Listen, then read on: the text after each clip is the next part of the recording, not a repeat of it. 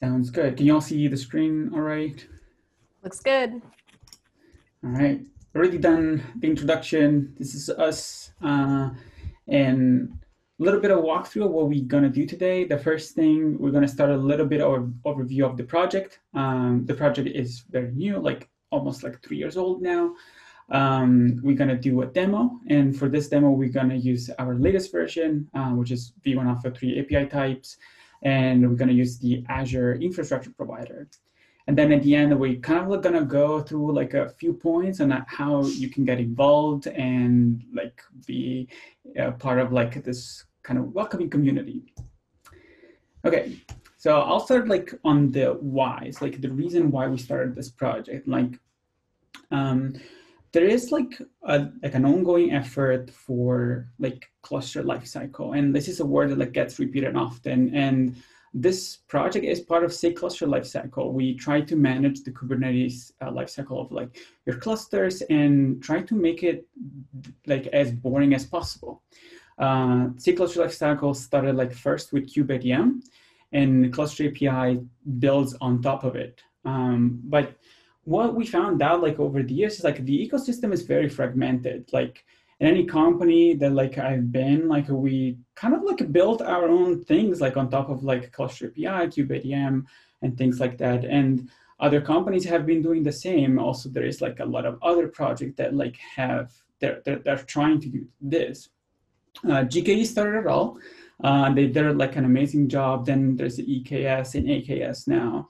And this project is like trying to do their best to kind of like make it a standard across like all Kubernetes clusters, how you deploy them and how you manage across clouds. And that's the really interesting part, which like we will go in later, like with the demo.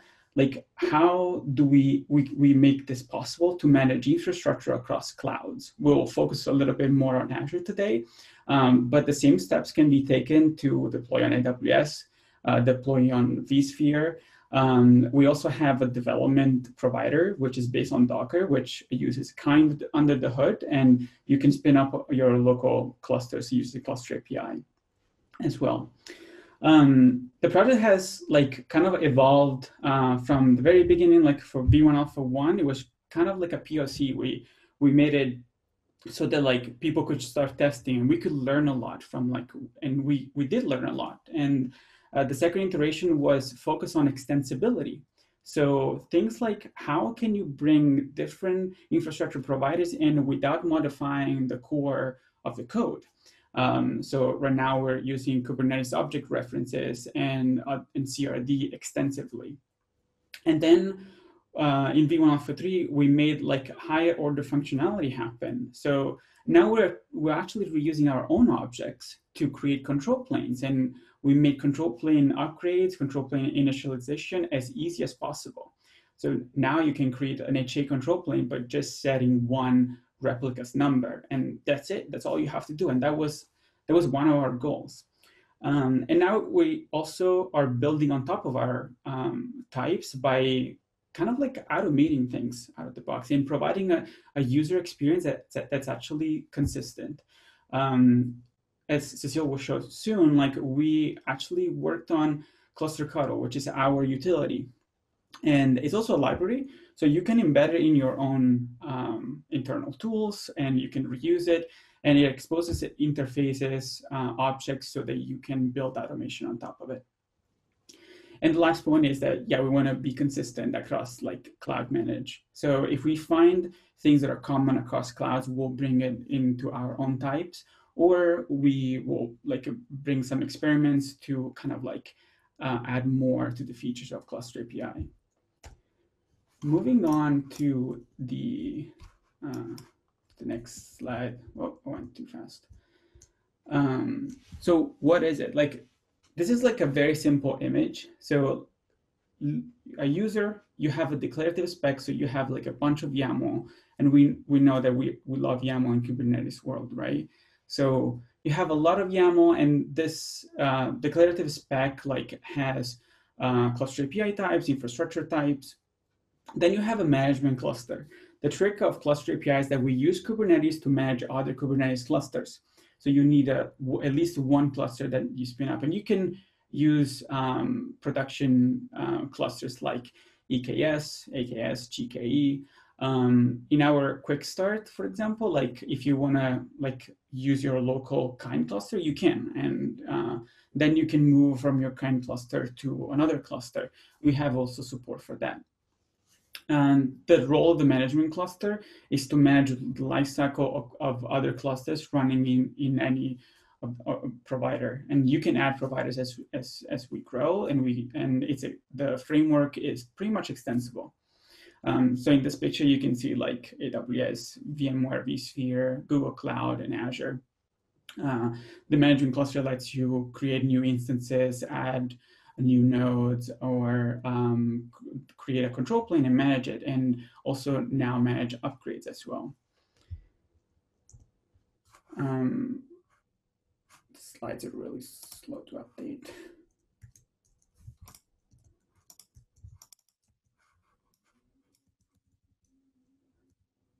Okay, so where do we want to be? I touched on the subject that like we want to make managing the cluster lifecycle Kubernetes clusters boring. So it should be a given that like if you have a CLI that can create like clusters for you, that you can manage day 0 operation, day 1, and day 2, which involves like upgrades as well, which has been like a really intense subject for a long time.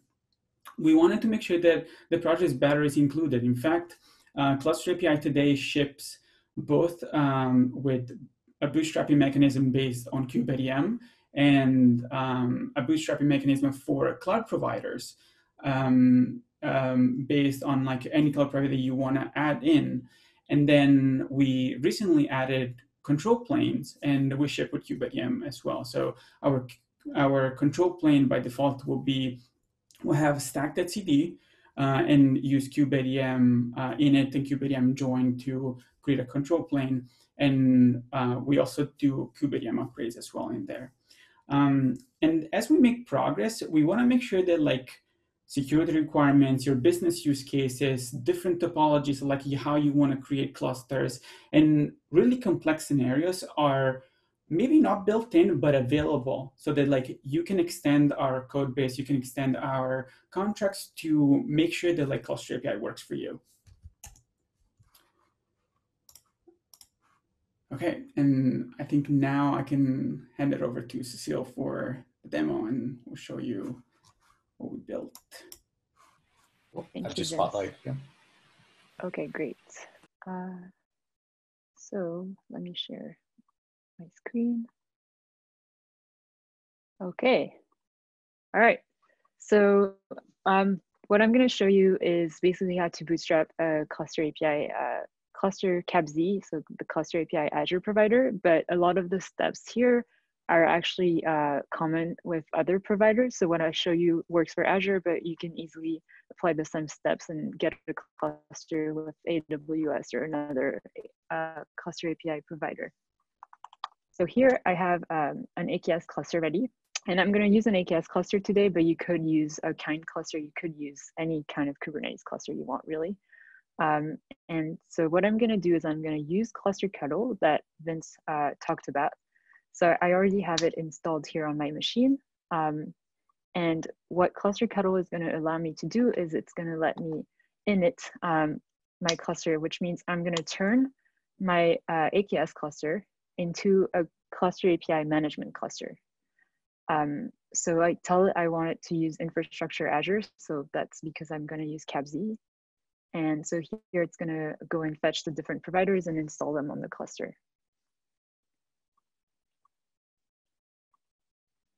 Right. So right now it's using version 0.3.3, which is the latest Cluster API version based on V1 Alpha 3. Okay, so it's installing the Cluster API provider, which is the base provider for Cluster API, and then the Bootstrap KubeADM provider, so that's for KubeADM bootstrapping, and then Azure, finally, our control plane. Okay, And so once that's done, my cluster is going to be able to, so okay, so now my management cluster has been initialized. And so if I do get pods, I'll see that I have all the cluster API controllers running here. So what I'm going to do now is I'm going to create a cluster. I'm going to call it my CABZ cluster. And use cluster capital config, and that's going to generate a config for my cluster in YAML. And so I'm going to tell it I want Kubernetes version 1.17.3, and I want 3 control planes and 1 worker machine. All right, and now all I have to do is apply that config on my management cluster. And that's going to create all the objects I need for a working CABZ cluster. So here, let's talk a bit more about those. So you'll see that if I do get clusters, it will show me that my CABZ cluster has started provisioning. So that's going to take a little bit of time, but here we can look at the different types in the meantime. So we have cluster, which is cluster API types that's shared amongst the provider, and that's really defining the cluster level things like networking and API endpoints and things that aren't specific to machines. And then you have Azure cluster. So here, let's, and so that one is more specific to my infrastructure provider. So the things that you have in the Azure cluster might be completely different from what you have, let's say, in an AWS cluster. Those are infrastructure specific, and that's where you specify things like your Azure location, your network spec. So that's where you'd say if you want to use an existing virtual network, or what subnets you want to use, things like that. And then, right, so now my cluster is provisioned. So that means all my networking resources have been created. And if I do get machines, so that's where the machines start getting created. And so here I have a first control plane that's getting provisioned and the machine. And if I do Azure machines, right, same thing. So machine it's the same thing as cluster and Azure cluster. Machine is the general type that is shared amongst provider, whereas Azure machine is specific to Azure, and that's where you see things like the VM size and the VM resource group and things like that.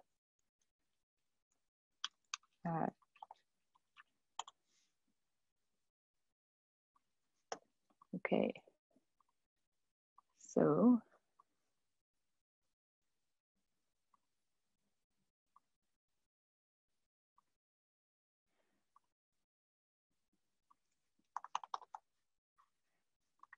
I'm just going to check that everything is happening as it's supposed to. Okay. Things that are created.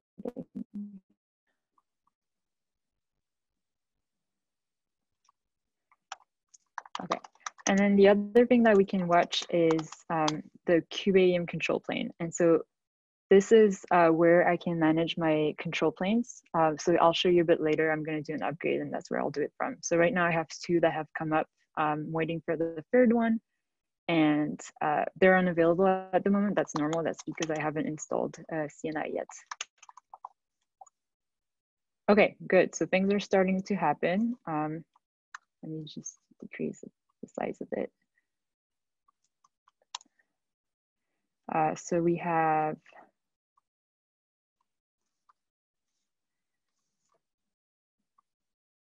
great. Okay, so we have 1 control plane that's come up, and the second one as well, and then our machine is there. Okay, still waiting for the 3rd control plane.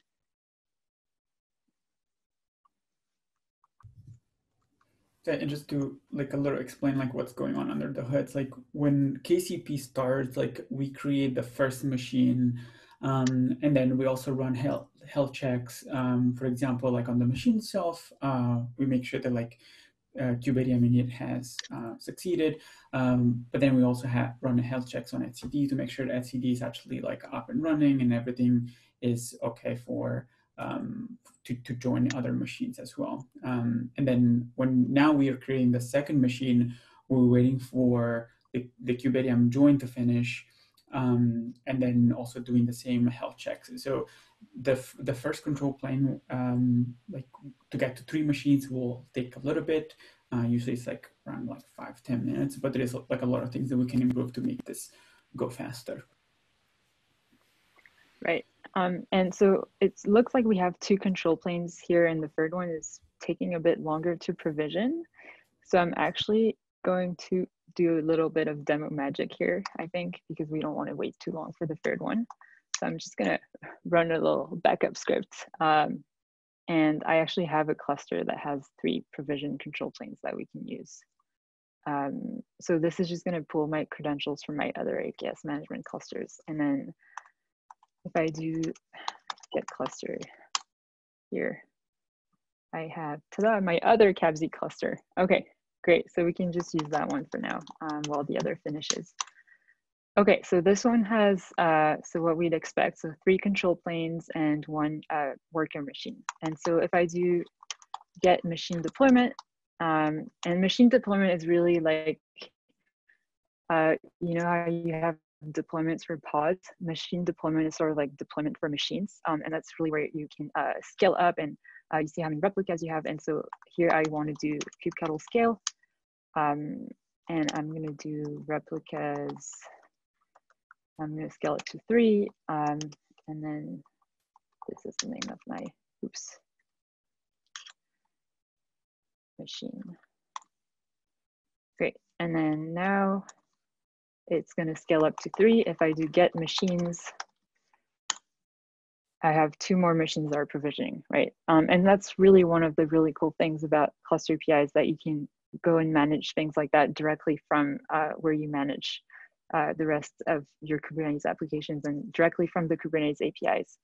And the other thing that I wanted to show you is, so now, okay, we're gonna get the kubeconfig. So first I have to export the name of my new cluster. Oops.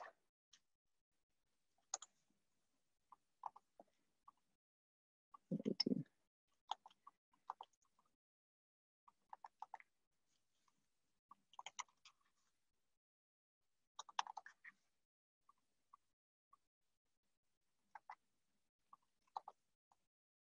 I'm missing a quote. Your last, you should replace the last quote at the end. Thanks. Yes. Great, thank you. Okay, and then I'm gonna get the kubeconfig. So it's stored as a secret in my management cluster. And so now I can do get nodes. And before I do that, I'm just gonna apply Calico as a CNI.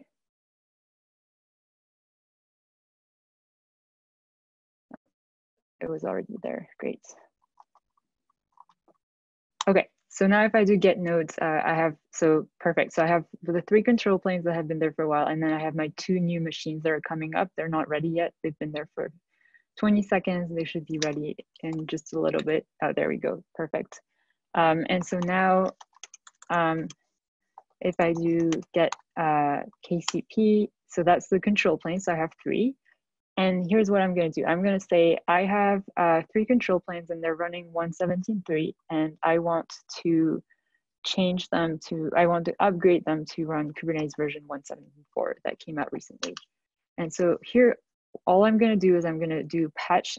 I could also do kubectl edit and go manually and change it, but I'm just going to change the version in the spec. So right now it's 117.3. I'm going to make it 117.4. And oops, that's the wrong cluster name.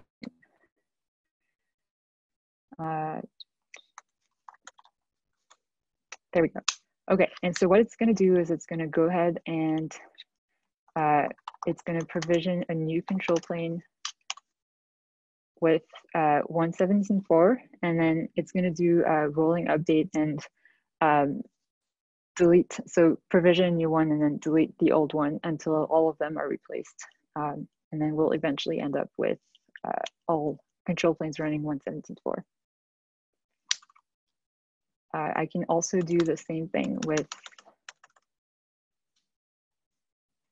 my machines. So if I do get machine deployments, so now I have 3 replicas, they're all running, and I can do edit and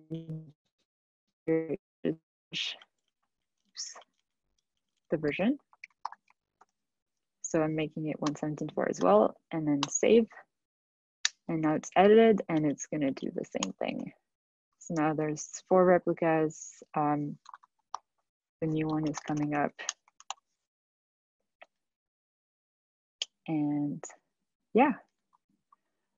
So it's going to take a little while for all the VMs to get replaced. So maybe we can start with a Q&A in the meantime, because it might take 5 or 10 minutes. But that's pretty much the demo. Thank you. So I have one quick question. I have a lot of questions, and I'm sure I think Catherine has some too.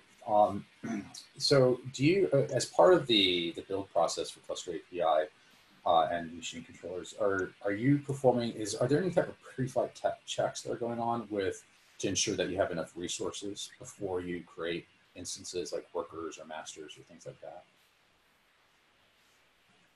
I'm sorry, are you talking about quota, like yeah. Azure Cloud checks? Great, yeah, good question. Not at the moment. Right now, we're just trying to provision, and it doesn't check before trying to provision, but that's something definitely that we want to add, yes. So you can know ahead of time if you're not able to create machines. Very cool, thank you.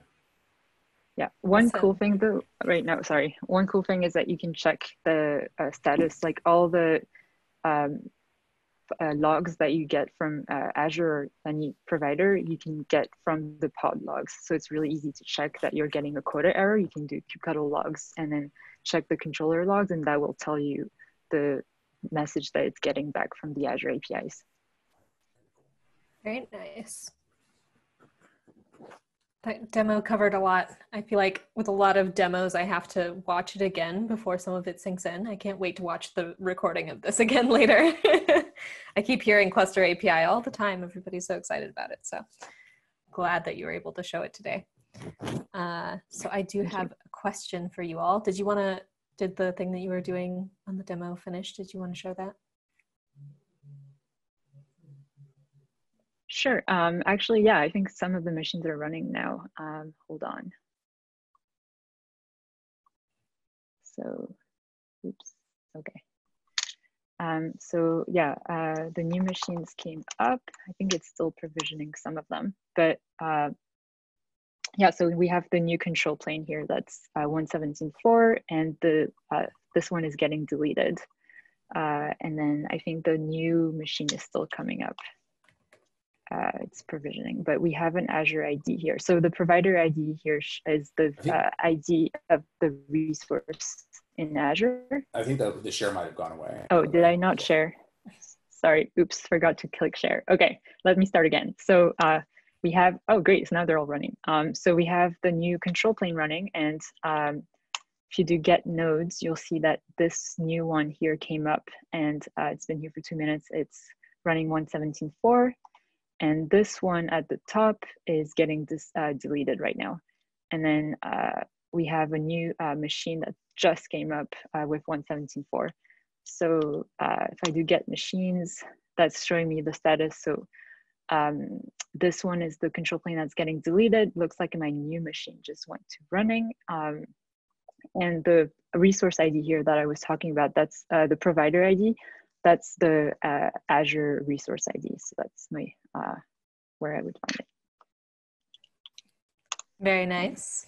Yes. Claps again. Thank you. Beautiful. The demo gods were relatively kind. Ish. You got through it. You showed some awesome stuff. So I wanted to ask a question for both you and Vince. You probably both have something to share here. No matter how many KubeCons I go to, everybody always wants to know, what's it like being a contributor and how do I get started? So have at it. Vince, do you want to take that one? Sure. I would say like getting from zero to contributor, it's a really hard experience. It was for me like in the beginning, the community can be sometimes like you can be afraid of it, right? It's like it's pretty normal. But once you get into it, it's just like super easy to roll. And I know this is kind of sounds simplistic, but like I feel like a lot of contributors that I've met have had the same experience. One thing that we are trying to do as part of Cluster APIs is just like reaching out like actively to people that want to contribute, like regardless of like if they're like technical, non-technical, like any skills you have, like we could probably use it. Like for example, we had like some people that just like could contribute docs but not code, and that's okay. Like we have a lot of things to do there as well. But we try to groom the backlog too, and some projects are like really good at it, and some projects like have like less people that like can do the grooming like a lot, and so we're trying to get better at it. Did I answer your question, like, or were you looking for something else? No, that's great. I don't think that I've really heard that perspective before, but it reminds me of my own experience trying to contribute to Kubernetes. The incline at the beginning is kind of steep, but then once you start getting involved, it seems like it kind of smooths out.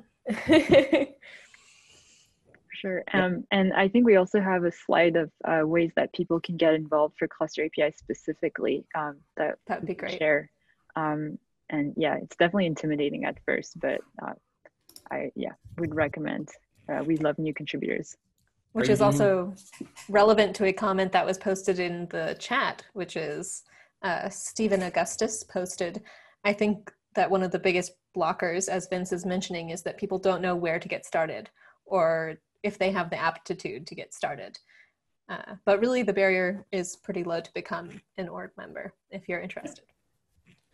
Are you labeling issues in GitHub that are for beginners or people who can join and try to start contributing? What's the label that you're using? Yeah, we usually label both like help wanted or good first issue. And we actually do this at every community meeting. So every Wednesday we meet at 10 a.m. Pacific time.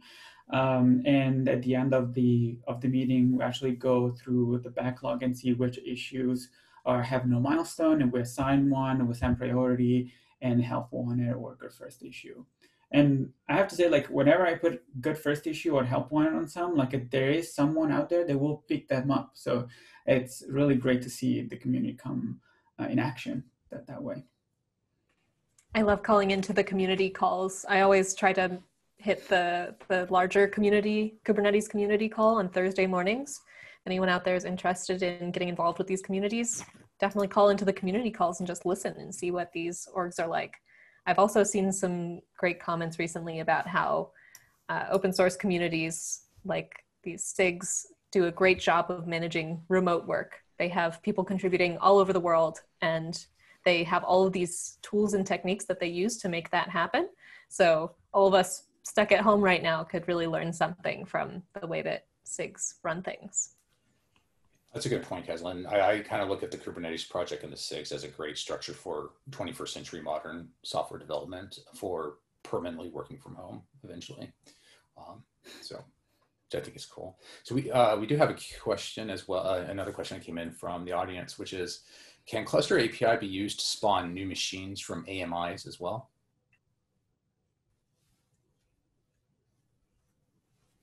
I think Vince probably has more knowledge on that specific. That's the Amazon machines, right? Or Amazon images, right?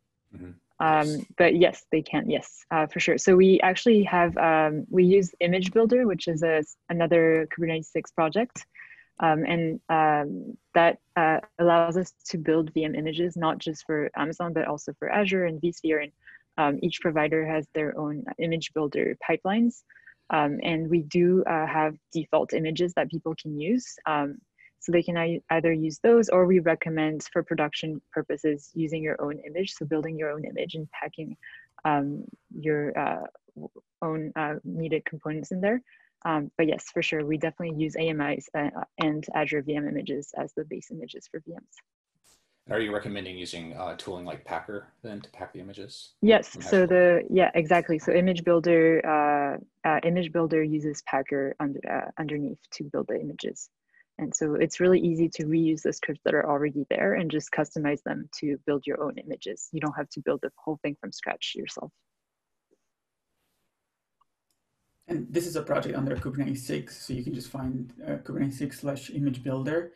There's some docs as well in there, and yeah, like that's the foundation on like how we get our images and set up with Cluster API. Thank you. Cecile, do you have any other questions? I kind of want to read what Stephen Augustus added in the chat in case anyone missed it. He also added that the community is welcoming of non-code and code contributors both, and they do group mentoring sections. So if you are worried about whether or not you're ready to contribute, maybe a mentor would be able to help you. And check out Good First Issue and Help Wanted labels if you're interested in helping to contribute, which is true not just for Cluster API, it's for the whole Kubernetes org. There are also actually a couple of Twitter accounts that follow Good First Issues and post them like a couple times a day or something. They're not super active or anything, but I do follow them. Cool. Well, so I think now we're rolling into San Francisco here soon, I think. Right, Cecile? Yep. So thank you so much, Cecile and Vince. Fantastic. I'm so glad that we got to learn about Cluster API today. Thanks. Yeah, it's an awesome project. I've been following it for a few years. So thank you. I would definitely recommend trying the quick start. Great way to go over the demo step by step at your own pace, because I know a lot of things were going on in there.